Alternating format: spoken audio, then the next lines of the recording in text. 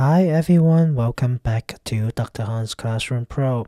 Now let's talk about antiretroviral, or more specifically anti-HIV drugs in this lecture. Now because this is a quick review, we will skip the virus pathophysiology, pathology, and a full lecture on HIV/AIDS can be found by clicking the link in the description box below and the link up above after watching this lecture.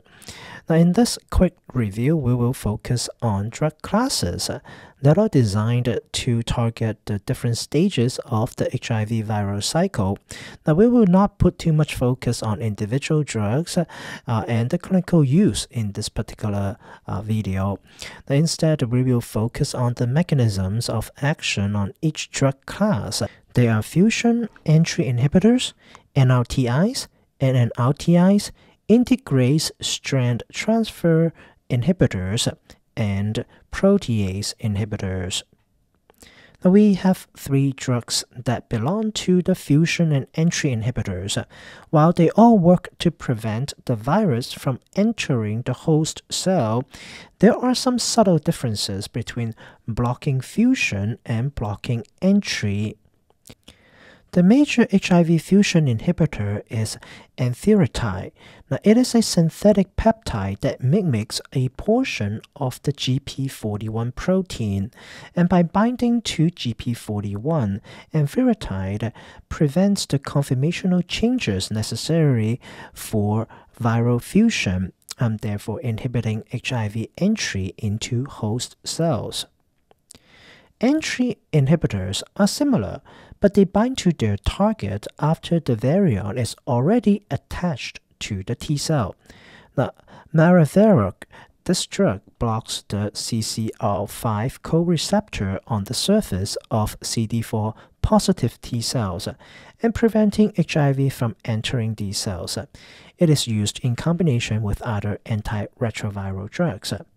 This drug only works against HIV strains that use CCL5 exclusively and not against HIV strains that use other T-cell co-receptors for binding. Now, we have another one, which is a monoclonal antibody, ibelazumab. It blocks the HIV entry after virion binding to the T cell, and by binding to CD4 and preventing internalization of the virus. It works against CCL5 and CXCL4 specific strains because it works directly on the CD4 receptor located on the T cell. NRTIs stands for a different big class of drug, which is the nucleoside reverse transcriptase inhibitors. Now the following is the drug list, and they all block the reverse transcription step in the viral cycle. Now before we moving on furthermore, let's have a quick review on the differences between nucleoside versus nucleotide. During the DNA replication or polymerization process, each base is added to a growing DNA strand must be in the triphosphorylated form, and a nucleoside is composed of two components, a nitrogenous base and a sugar molecule. It lacks a phosphate group. And a nucleotide is composed of three components, a nitrogenous base, a sugar molecule, and one or more phosphate groups. And for NRTIs, they all look like or mimic natural nucleosides or nucleotide, which are the building blocks of the DNA. And when a cell uses NRTIs, these drugs are taken up by the reverse transcriptase enzyme and incorporated into the growing viral DNA chain. Now, once an NRTI is incorporated into the growing DNA chain, it lacks a 3' hydroxyl group, which is necessary for the addition of the next nucleotide. And as a result, the addition of the subsequent nucleotides is hindered or inhibited, and the elongation of the DNA chain is terminated. And the incorporation of NRTIs into the viral DNA chain effectively prevents the completion of DNA synthesis and therefore inhibiting the replication of the virus. Now, we have a different class of drug that also inhibit the reverse transcription process. We have NNRTIs. Now, it stands for non-nucleoside reverse transcriptase inhibitors. Now, and this is the drug list. And they all block the reverse transcription step in the viral cycle.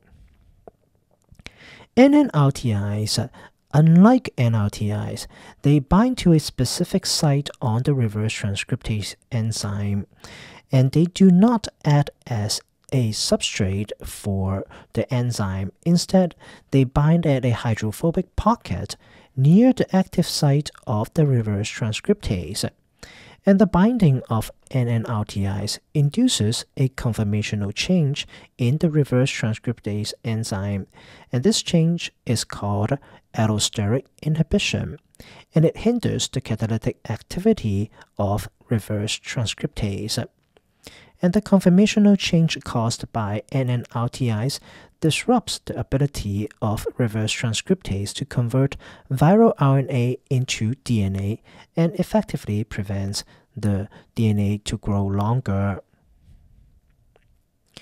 Now, because NNRTIs are not nucleoside or nucleotide derivatives, they do not need phosphorylation to be activated and as a drug. Moving on to the next class, we have integrase strand transfer inhibitors, and they target the integrase enzyme, which is responsible for the integration of viral DNA into the host cell's genome. INSTIs bind to the integrase enzyme at its active site, and this binding is specific to the integrase enzyme and does not interfere with other cellular processes. The integrase enzymes perform a series of reactions, including the cleavage or cutting of the host cell DNA and the integration of the viral DNA into the host genome. And these drugs interfere specifically with the strand transfer step of this process. Now, without successful integration into the host cell's genome, the virus cannot produce new infectious particle, and the progression of the infection is halted.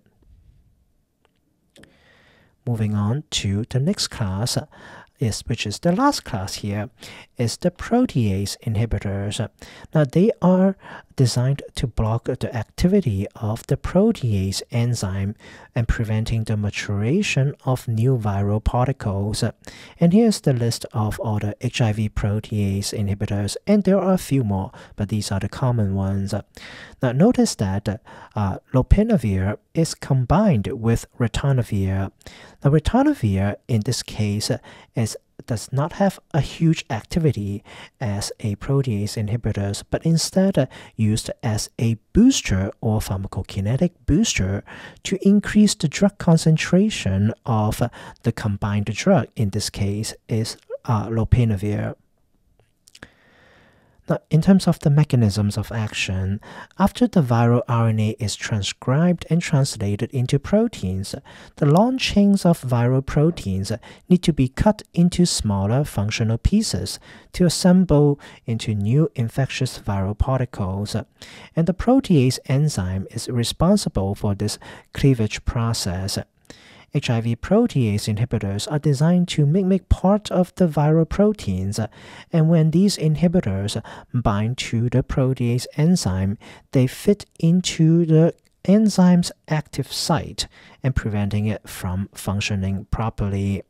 Now, this inhibition prevents the enzyme from cleaving the long chain of viral protein into smaller functional components, and without proper cleavage by the protease enzyme, the newly formed viral particles are not infectious and are immature, and they cannot go on to infect new host cells. Now that is all on this brief, quick review of the basic pharmacology of HIV anti-retroviral drugs. Leave me a comment if you have any question, and I'll see you next time. Take care. Bye.